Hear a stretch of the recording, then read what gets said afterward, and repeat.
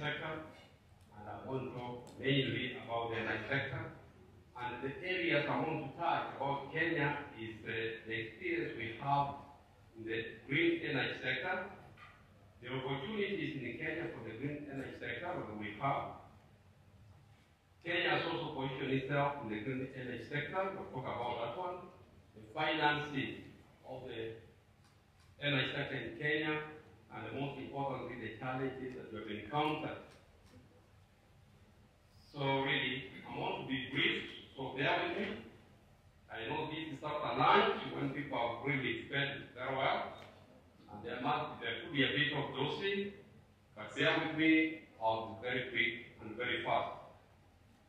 So Your Excellency, the host, Architect Olamide Khan, the business, sorry if I'm mispronouncing your name, Minister for Mines and Steel Development, Your Excellency, other ministers from Nigeria, colleague ministers from other countries in Africa who are here. I have my neighbor, Tanzania, with me here. Permanent secretaries, principal secretaries present, members of the diplomatic corps, and heads of missions, representatives of development partners present, all protocols observed, distinguished delegates, ladies and gentlemen. I'm happy to join you here today to give these remarks, because I've been enjoying so much this morning and I've learned quite a lot. And my job here is to add just a little to it. And there are so many things I'm sure none of us are learning. I'm extremely delighted to attend the Nigeria Africa Natural Resources and Energy Investment Summit, whose theme towards a green Africa is going to guide our discussion on development of greener power projects in Africa towards protecting the planet from climate change and global warming. In Kenya, we do support the climate change initiative, but the most important thing that I've learned that I want to stress is let us make maximum use of our resources in addressing this. Not copying what we are being told from the other side, and that's abandoning very, very important resources we have like gas. Together as Africa, natural resources and industry leaders, together with environmental NGOs, to define the sector's role in delivering low carbon future and focus on sustainable development of Africa's natural resources through knowledge sharing, investment, and trade. I'm glad to note that the summit will dedicate a multi-stakeholder, multidisciplinary platform to marketing bankable projects within Africa natural resource and energy sector, and also to raise capital for such a project and share knowledge on developing policies to accelerate the development of energy resources of every African nation sustainably. And in this regard, I'm really here that we are here as brothers and sisters in Africa, where we have a lot of challenges, and some of the challenges are very common. This morning, I'm sure we noted some of the outages. I thought I was in Nairobi when they happened, because that's a very common thing which we are really fighting now. And I'm sure we can be able to copy, to assist each other, because these outages are not a problem. Discussions will also further provide opportunities to attract investment for green energy transition and sustainability in development and the financing of renewable energy and natural gas projects. Ladies and gentlemen, at the continental level, the aspiration is to provide affordable energy for all, as framed in the African Union Agenda 2063, under the goal of environmentally sustainable and climate resilient economies and communities. The inspiration aims to ensure access to affordable, reliable, sustainable, and modern energy for all. Energy is viewed as a very critical service to our people, our businesses, and industries, both small and large. And it is energy that will drive our economies at an affordable, reliable, and sustainable manner. As it is, our continent is endowed with abundant renewable energy resources such as hydropower, solar, wind, geothermal, and bioenergy, which, if well harnessed, can enable us to meet our aspirations. The big question, therefore, we have, which we all need to answer, how then can we harness these resources to meet our aspirations and for the strategic development of Africa? Distinguished participants, in Kenya we have a 22-year development plan, which we call Vision 2030, and it started from the year 2008. The vision has been implemented through 5-year medium-term plans. We realize that energy is very critical. With the realization of the vision, we seek to transform Kenya into a newly industrialized and middle-income country that provides a high quality of life in a clean and secure environment to all its citizens by the year 2030. Implementation of the 5-year plan, which started from the year 2018 to 2022, of the Vision 2030, this incorporated 4 major areas of focus, and we call them the Big 4 agenda in our country. And these are ensuring food security, affordable housing, manufacturing development, and affordable health care for all. This is what is driving Kenya at the moment, and a lot is being done in it. All these sectors, energy continues to play a major enabling role of catalyzing development. To actualize this aspiration, the government has over the last 8 years embarked on an ambitious journey to provide access to competitively priced, reliable, quality, safe, and sustainable energy. This has been through provision of various enabling environments, and in this case we have come up with quite a number of legislations, and chief among them is the Feed-in Tariff Policy, which we started, and we have been revising it from time to time. The latest one was revised in last year, 2021. The Renewable Energy Auctions Policy of 2021, the review of energy policy and the Energy Act culminating in the enactment of the Energy Act in 2019.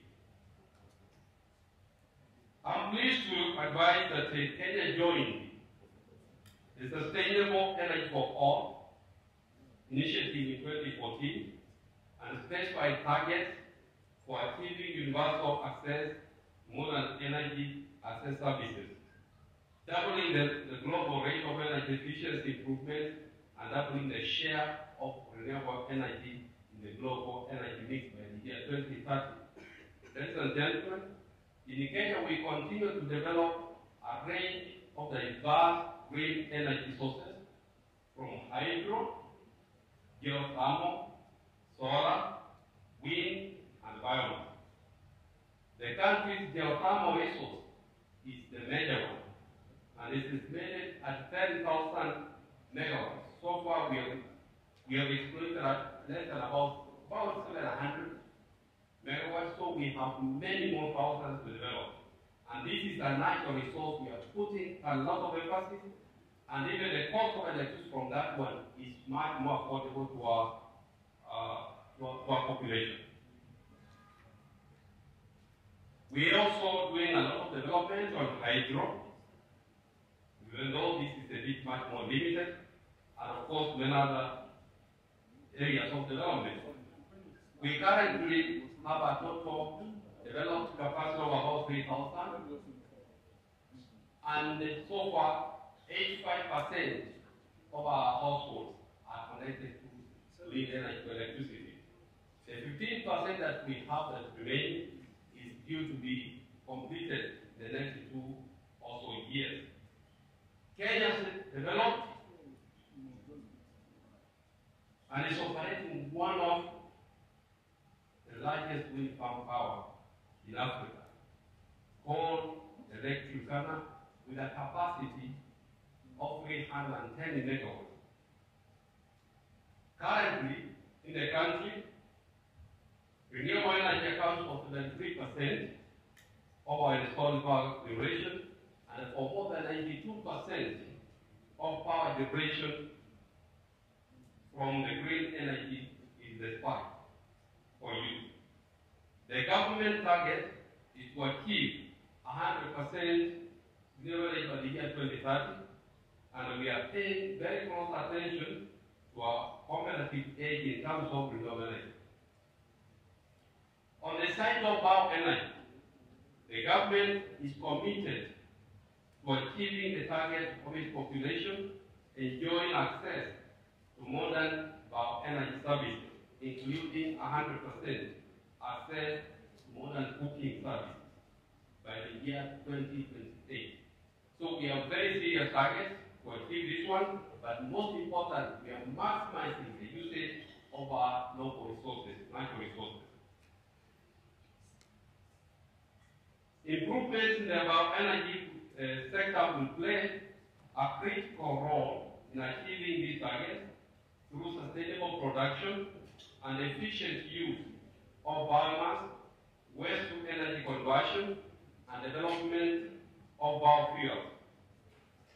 Currently, the usage of modern cooking facilities solution stands at 41%, and as I've said, our plan is to provide a 59% remaining clean cooking by the year 2028. So we have very, very steep targets, and we are really working very hard to make sure that we achieve that by the year 2028.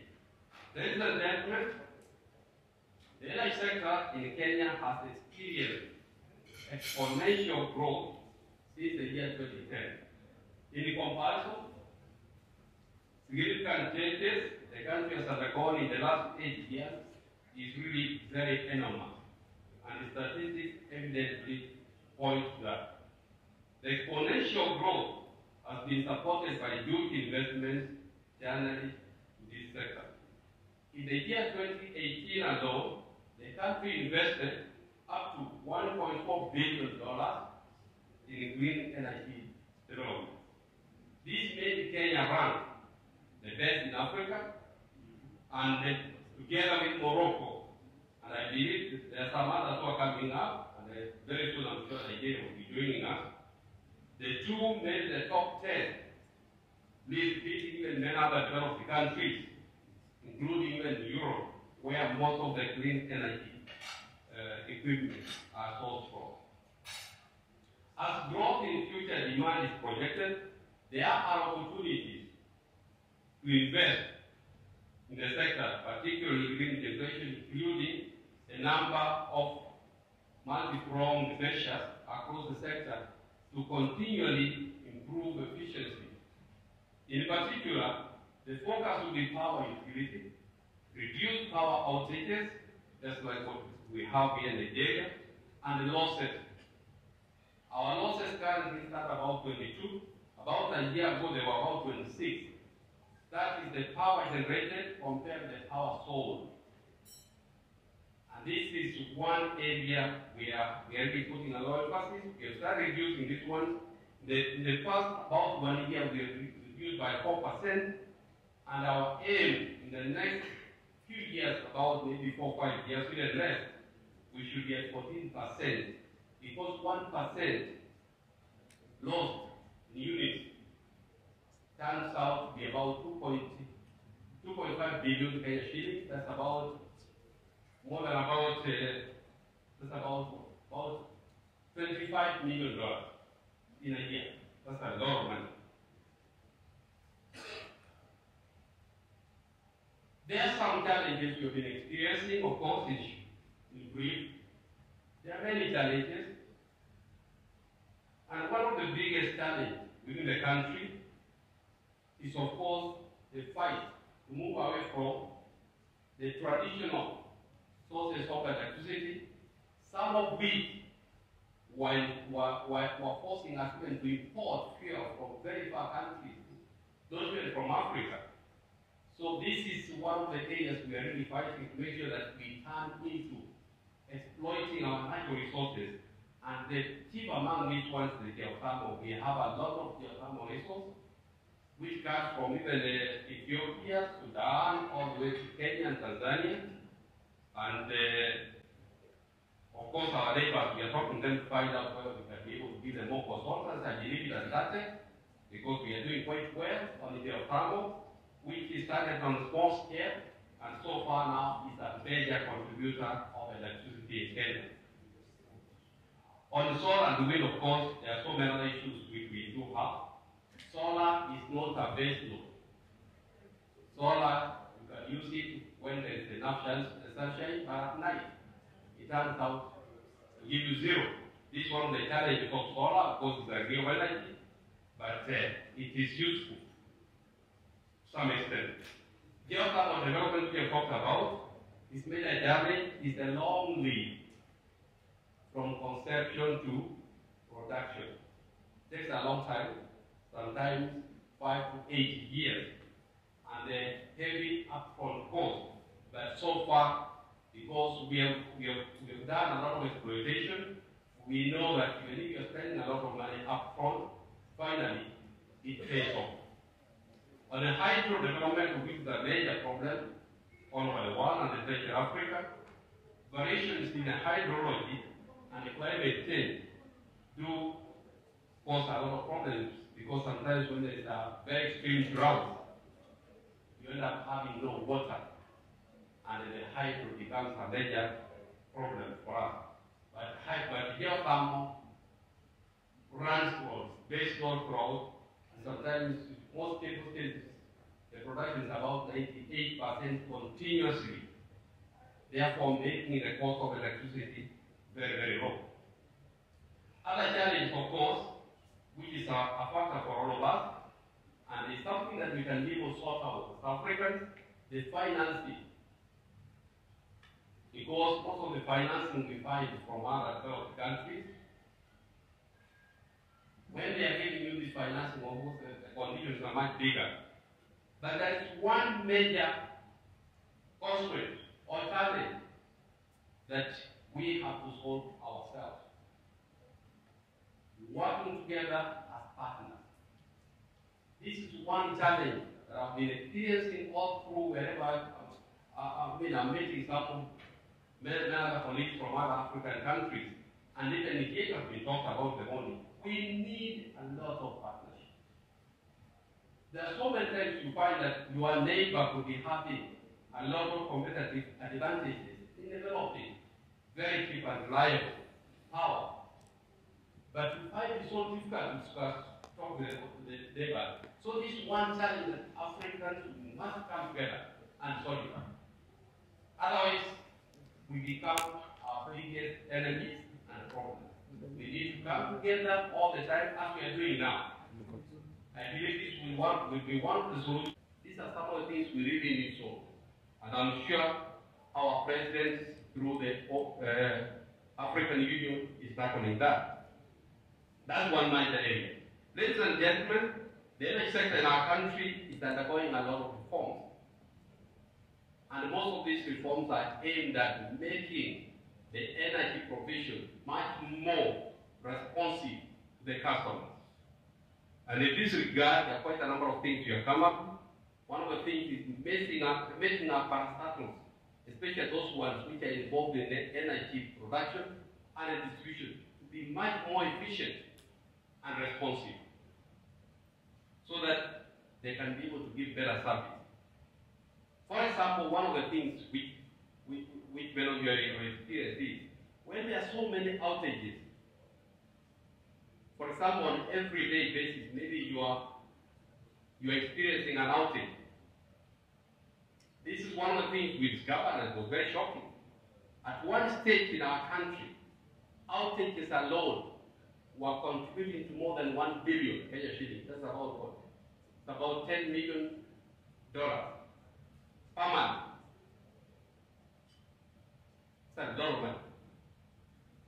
And then, as we have continued reducing these outages, that money comes in, the productivity in the country shoots up, employment shoots up. Electricity is extremely, very, very important. When there is no electricity, a lot of people go home hungry, because there are those people who are employed on a short-term basis, on a daily basis. If there is no electricity, they cannot work, so they go home. So electricity is very, very important. That's one of the reforms we are doing. The other reform we are doing at the moment, we have done very well, especially in our enabling registration, which led to a number of independent power producers starting to generate power in Kenya. We have got more than 20 IPPs signed and supplying power. At some stage, we felt maybe the costs were also becoming very high, because by the time we signed them some years back, for example, the cost of panel production was very high. Now the costs have come down, and they have also made a bit of money. And we are negotiating with them with the aim of reducing this cost, because there is also pressure from the customer that we reduce the cost of electricity. But most important is, we are not ordering anybody to reduce the prices of electricity. We are just negotiating, because we have a lot of regard for any agreement we have entered with any person who is doing power generation in the country, because of a very, very labeling legislation we have within the country. In short, the reforms we are undertaking in the energy sector are supposed to strengthen the energy sector, bring in efficiency, transparency, governance, and accountability as key pillars in the production agenda. Distinguished